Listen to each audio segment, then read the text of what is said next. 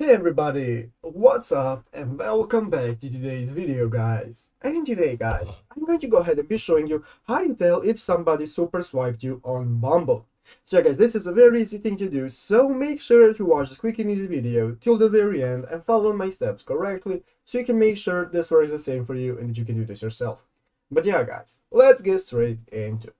So guys, the first thing you want to do is go ahead and open up the official Bumble application on your mobile phone if you haven't already. And after opening up Bumble guys, go ahead and log into your account or create a new one if you do not have one already.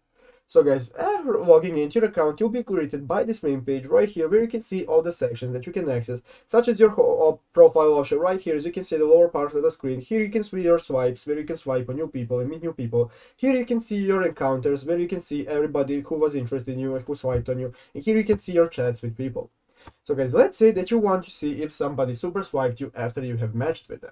Well guys, basically this is how to do that. All you have to do to be able to tell that is go into the swipes, into the option right here, to the heart option where you can see all of your matches. And as you can see, currently have no matches guys, but if somebody matched me and I wanted to know if they super swiped me, basically all I have to do is just look at their profile and you'll see guys that next to their profile picture will appear this heart icon right here, which means that they super swiped you.